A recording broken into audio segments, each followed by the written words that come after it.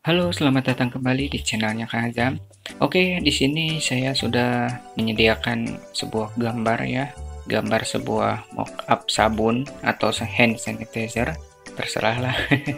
Nah, sekarang mari kita buat mockup seperti ini ya. Pertama kita butuh silinder, lalu sesuaikan saja silinder ini dengan desainnya ya. Oke, lalu seleksi bagian ini, tapi Alt Z dulu, seleksi bagian ini. Lalu extrude, scale ke dalam, extrude lagi, scale ke dalam, lalu extrude, scale, dan yang ini di sini Ctrl R, extrude segini juga nggak apa-apa karena ini si tutupnya ya. Nah segini, lalu kita buat lagi silinder untuk tutupnya ya. Lalu tarik bagian atas. Di objek mode, Ctrl A, pilih scale, lalu pilih bagian ini, Ctrl B. Nah, segini udah, di scroll aja mouse-nya. Nah, ini terlalu ke bawah. Oke, extrude, scale, pasin aja deh. Nah, ini tinggal digeser aja. Nah, beres. Sekarang tinggal bagian ininya ya, bagian atasnya. Kita duplikat aja bagian ini. Kita buat dengan cara yang termudah aja ya, biar cepat. Oke, ini gambarnya terlalu terang jadi kurang jelas. Oke, seperti itu. Shift D lagi, scale. Seleksi bagian ini lalu tarik ke atas. Ini di Ctrl R aja bagian ini, kira-kira segini aja. Lalu pencet angka 3 untuk pindah ke face select, klik double klik bagian ini, double klik lagi dan double klik lagi. Alt E, extrude faces long normal. Oke, segini cukup. Terus yang ini kita duplikat lagi untuk mempersingkat waktu aja. Bagian ini di Alt Z lagi, lalu diseleksi lagi dan diatur lagi tingginya. Oke, sudah selesai. Tinggal atur bagian ininya. Kita Ctrl 3. Terus double klik bagian ini, I. Terus ini juga I. Terus pilih face bagian ini, lalu I lagi, extrude, I lagi, extrude. Bagian ini, I lagi. Nah, seperti ini ya. Ini nih, ini bagian bawahnya. Kita Alt E lagi, extrude faces long normal. Lalu di sini Ctrl R sampai sini aja aturnya. Ini kalau misalkan kurang tinggi, tinggal diatur aja ke face select. Pencet C untuk bisa menyeleksi semuanya, lalu klik kanan, terus digeser aja. Oke, seperti ini. Terus yang ini garis miring, terus yang ini dihapus aja face-nya. Lalu pilih bagian ini Ctrl Alt numpad plus, Ctrl B, scroll mouse-nya kurangin aja si ininya ini, si jumlah edge-nya.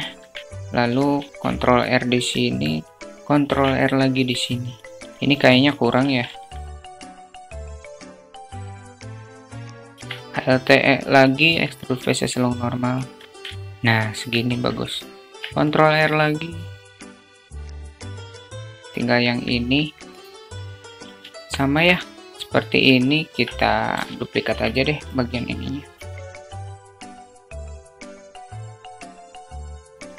Oke, sudah. Terus tinggal bikin ininya pakai apa ya? Pakai cube.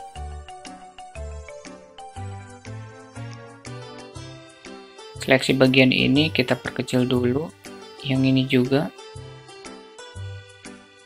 Geser-geser aja. Tinggal Ctrl R di sini, geser lagi. Extrude. Extrude lagi. Terus dirotasi, lalu Ctrl 3. Nah, udah mirip kan ya. seleksi face bagian bawah untuk memberikan ketebalan. Nah, agar lebih tebal aja. Lalu Ctrl R di sini.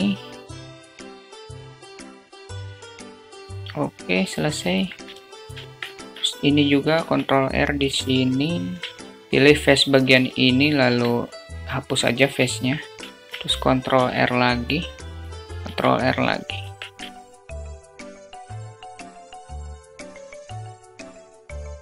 Oke, kita kasih ketebalan ya pakai solidify.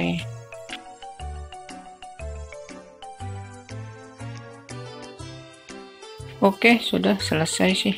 Ini biar nggak terlalu monoton. Nah, ini sudah selesai ya. Kalau ini tinggal diedit aja sih, tinggal diatur-atur aja ya.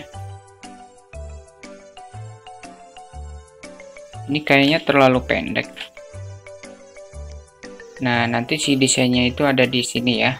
Oke, ini sudah tidak dibutuhkan lagi. Kita buat panggungnya.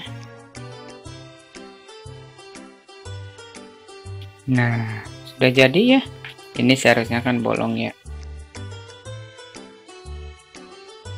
Nah, kan udah beres. Yang ini nggak apa-apa, nggak dibolongin juga. Oke, sudah. Lalu kita pasang kameranya.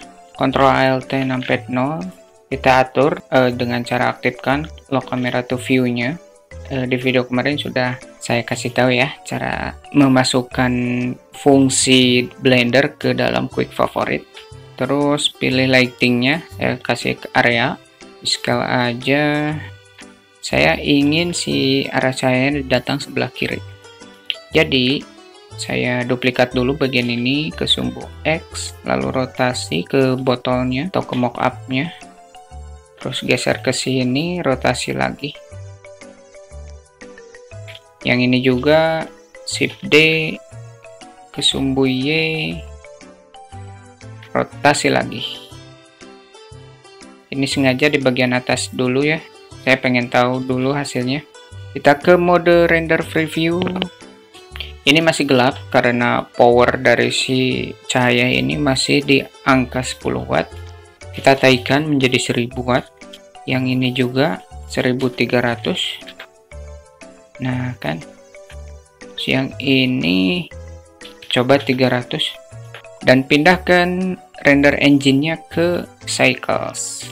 Oke, sudah ya, sudah terlihat seperti mockup. Ini biar lebih gampang aja ngedit di Photoshop-nya. Oke sih, sudah beres. Kalau mau kasih podium, kasih aja, gampang. Podiumnya yang kotak aja.